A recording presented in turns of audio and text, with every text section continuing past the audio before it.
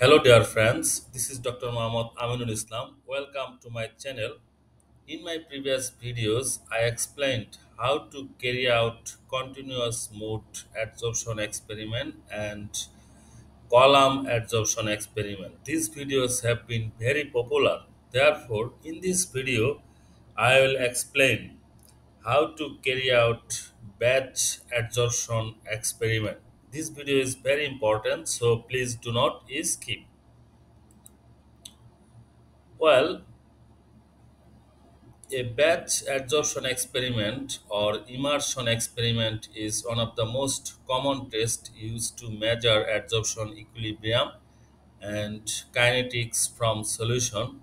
It consists of addition of a known mass of sample to a fixed volume of a liquid at an initial concentration. However, the liquid suspension is mixed either using a stirrer or the entire cell is agitated to mix the liquid phase.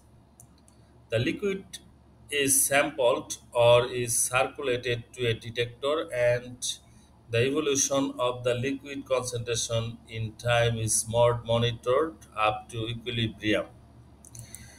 Well, batch adsorption experiments are usually carried out by the addition of a known amount of adsorbent to a equilibrium liquid solution at a known initial concentration and following the evolution in the time of the concentration of the adsorbent. Now I will explain the apparatus for batch adsorption.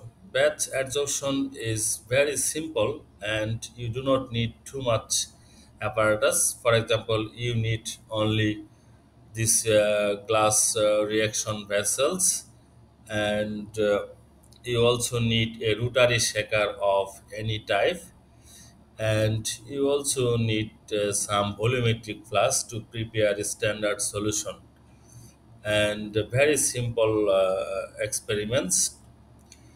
Then I will explain base adsorption studies. What are the considerations for understanding the adsorption process? We usually consider effect of contact time, or which is known as adsorption kinetic experiments. Then effect of solution pH or adsorption age experiment.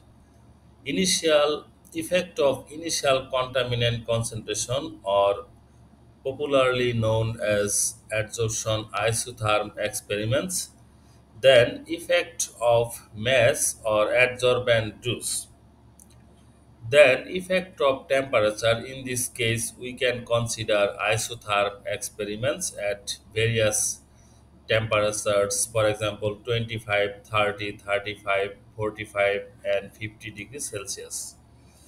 Then comes competitive adsorption study, which is usually done in adsorption of one species uh, in presence of another species. Then comes adsorption with real wastewater. In most studies, simulated water is used, but nowadays real wastewater is also used for adsorption study. Then comes regeneration or reusability of the spent adsorbent. This is one of the most important study for understanding the reusability capability of the adsorbent. And in my next video, I will explain how to carry out each of the experiments in details. And this is the reference from where most of the informations have been collected. And finally, thanks for watching. Please do visit AminulChem Innovation, like, comment, share, and don't forget to subscribe.